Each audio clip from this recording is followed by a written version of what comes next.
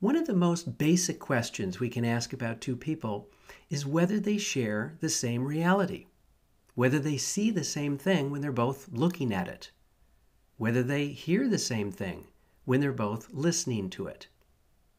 In daily life, we typically assume that other people share our reality, and to a great extent they do.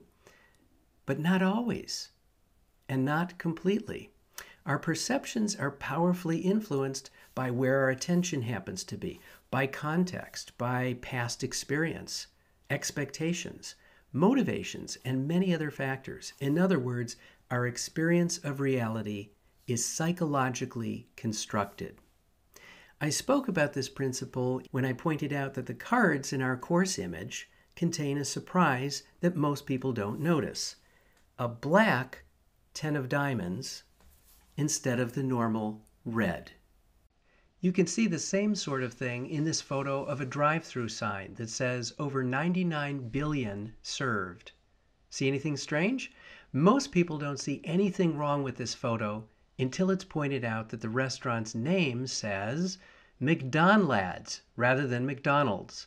When we look at restaurant signs, we don't usually spell check them any more than we need to check the color of playing cards. Or take a look at this photo. Most people see this image as showing an ordinary handshake and leave it at that. Why?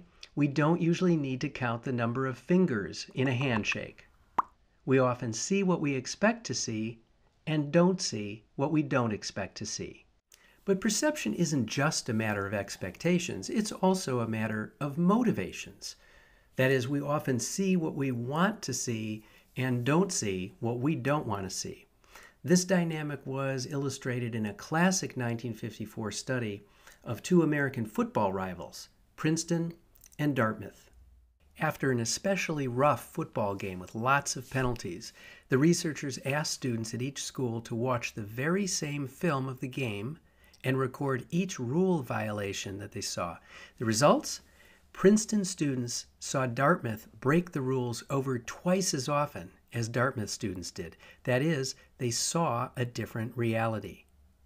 According to the researchers, it's inaccurate and misleading to say that different people have different attitudes concerning the same thing, for the thing simply is not the same for different people, whether the thing is a football game, a presidential candidate, communism, or spinach. That's a colorful way of putting it, but again, we come back to the psychological construction of reality. The idea that our perceptions are affected by what we expect to see, by what we want to see, by what we're paying attention to, and so forth. One of my all-time favorite examples illustrating this point comes from British psychologist and professional magician Richard Weissman, who has generously made available to our class a video of his color-changing card trick. So let's watch a master magician both entertain and educate us at the same time. Hope you enjoy.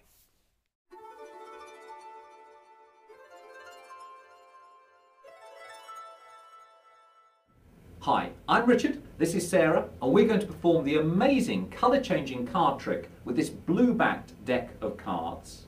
Now the idea is very simple. I'm just going to spread the cards in front of Sarah and ask her to push any card towards the camera. Right, okay, let's see. I'm going to go for this card here. Okay. Now Sarah could have selected any card at all from the deck, but she selected the card which is now face down on the table. And what I'm going to ask her to do is show us which card she selected. Right, so the card that I chose was in fact the 3 of diamonds. The 3 of diamonds, okay, an excellent choice. That card goes back into the deck. Now I'm just going to spread the cards face up on the table, give a little click of the fingers, and you'll see that Sarah's card here has now got a blue back. Not particularly surprising. What's slightly more surprising is all of the other cards have got red backs. And that is the amazing colour-changing card trick.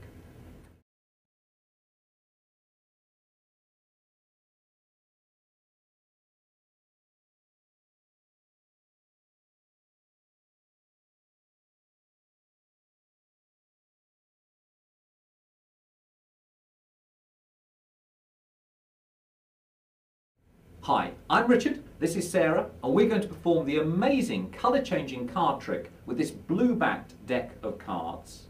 Now the idea is very simple. I'm just going to spread the cards in front of Sarah and ask her to push any card towards the camera. Right, okay, let's see. I'm going to go for this card here. Okay.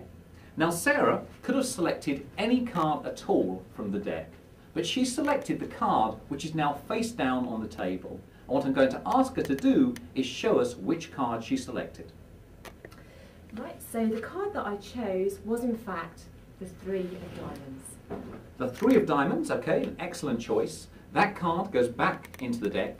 Now I'm just going to spread the cards face up on the table, give a little click of the fingers, and you'll see that Sarah's card here has now got a blue back. Not particularly surprising. What's slightly more surprising is all of the other cards have got red backs. And that is the amazing colour-changing card trick. Isn't that terrific? The color-changing card trick is an example of what psychologists call change blindness. In this case, it was blindness to changes in color made while our attention was focused elsewhere. But perceptions can also be influenced even when our attention is focused directly on the item of interest. Here's an example that I created specifically for this class. This is just a black and white field with a tree and a fence. Not very interesting or colorful, so I'll add an apple to the tree. Well, that's a little large. There, that's better. Now, there's an old expression about the grass being greener on the other side of the fence, meaning that the things we don't have often seem a little better, and that's what I want you to focus on. I'm going to cover up the grass on the other side of the fence with a nice bright color, and I want you to keep your eyes focused on the apple and your thoughts focused on turning the grass green. And let me be clear, I'm not going to change the black and white photo in any way. I'm not going to add more apples to the tree or do anything to the fence. I just want you to look at the apple and concentrate on the part of the photo that's covered up. In a few seconds, I'll remove the cover, and when I do, please continue looking at the apple in the tree, and you should see something interesting. Ready? Here we go. And again, please continue looking at the apple even after I've removed the cover. 1, 2, 3. If you have color vision, the grass should indeed be greener on the other side of the fence, at least for a little while. If you look away from the apple for a few seconds, the effect will start to fade, and you'll see that the photo is just the same one that I showed you at first. What happened is that staring at the magenta-colored background temporarily fatigued your eye's photoreceptors for that color, which knocked your color perception a little bit off base. If before this demonstration I had asked you whether there was any circumstance under which your eyes would have seen half of a black and white photo as green, you probably would have said no. It sounds kind of crazy. Why? Because we generally regard photographic images as generating fixed perceptions. We don't think of our visual perceptions as a combination of something out there with what's going on in our visual system at the time of perception. But in fact, that's exactly what vision is. And it's not just a matter of color. Here's a black and white example of how our view of the world can be warped in under 30 seconds. This example comes from Professor Michael Bach at the University of Freiburg in Germany. All you need to do is stare at the center of the spirals and don't look away. Keep looking, even though it's a little bit hard to do. You don't need to concentrate. Just let your eyes comfortably rest on the center of the spirals. As you do this, your neural motion detectors will adapt to the movement, and in just a few seconds, when you look away, your visual system will be basically thrown into reverse, and you'll temporarily experience what's called a motion after effect. Okay? You can look away now. Pretty amazing, huh? Let's pause for a wavy pop-up question. So to summarize, our perceptions are a joint function of what's going on out there and what's going on over here.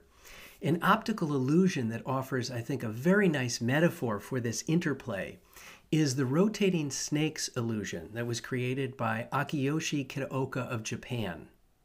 The coils that seem to be moving are supposed to be snakes, but I actually think of them as gear wheels.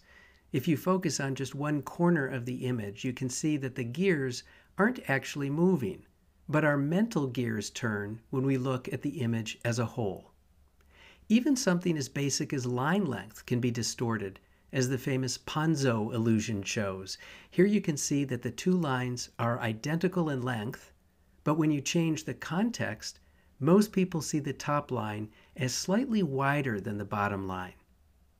Illusions like this work in part because our visual system has evolved to see a particular world, a world in which, for example, converging lines indicate distance. Our visual system isn't neutral, and when we give it a world in which converging lines don't indicate distance, it still makes the correction that the lines aren't of equal length, even when in fact they are. And this too is a good metaphor for how people function with one another in daily life. That is, people aren't neutral. Instead, they come in with certain predispositions, certain tendencies that lead them to process social information in very particular ways. When you show people a photo of children, they naturally process facial information to see whether the children are happy or sad. When we see a close-up of someone's face, we wonder automatically what the person might be thinking, whether the person seems dangerous or friendly, and so on. Usually these processes are automatic and beneficial. Certainly there's an evolutionary benefit to knowing as rapidly as possible whether your kids are okay, or whether a stranger poses a threat. But when we're focused on one thing, that means we're not focused on another. It means we can miss things, even fairly large things. If we don't notice that someone's mouth is upside down, or that someone's eyes have been flipped around, what else are we missing when we try to read each other's faces for much more subtle things and interact with each other on a day-to-day basis? It's a question we'll explore in the next two videos when we discuss confirmation biases and a close cousin, self-fulfilling prophecies.